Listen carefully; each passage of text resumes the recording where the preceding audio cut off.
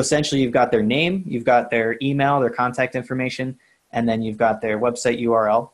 And if you really want to get fancy with it, you can also add their domain authority, which is essentially a metric that tells you how authoritative their website is and how valuable a link from their site might be. It's a vague metric. It's not spot on, but it is a good indicator of the overall quality of a site in Google's eyes.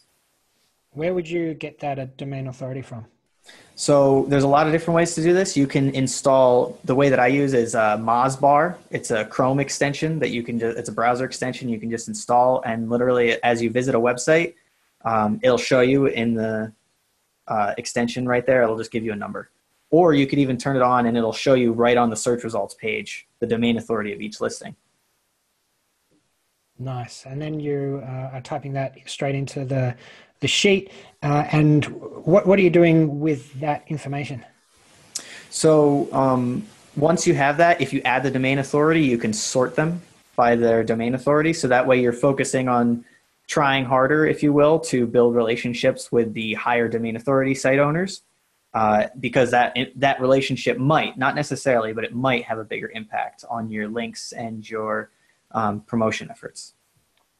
Very cool. Yeah, we definitely do something similar with ours. We use a few different kind of authority ranking pieces of information, and it's interesting to see you use Moz Toolbar, and there's a few different other ways you might want to do that to just rank, maybe those influencers based on, how much influence they have. And that's what this domain authority is really showing, how much influence, how much reach, how much traffic essentially is going to their site. Exactly. Yep. Cool.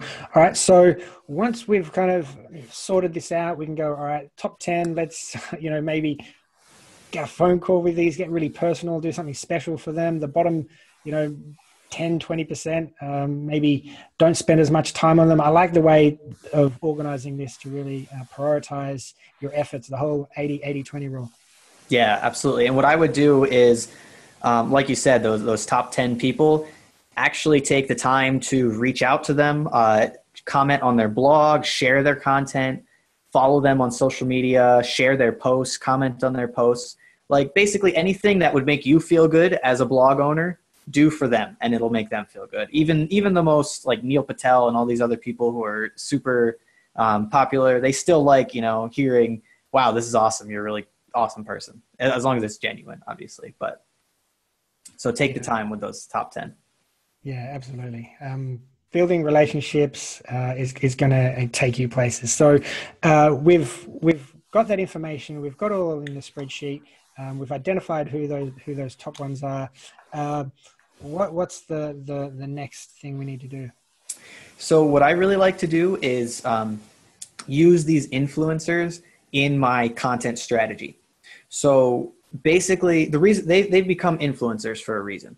They are on top of their game. They're writing about the stuff that people care about, that people are searching for.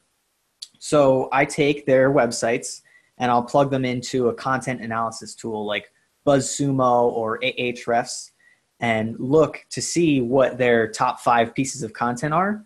And then I'll overlap. I'll manually review them and say, okay, 5 of these 10 top sites is talking about this specific topic. Maybe I should talk about that too.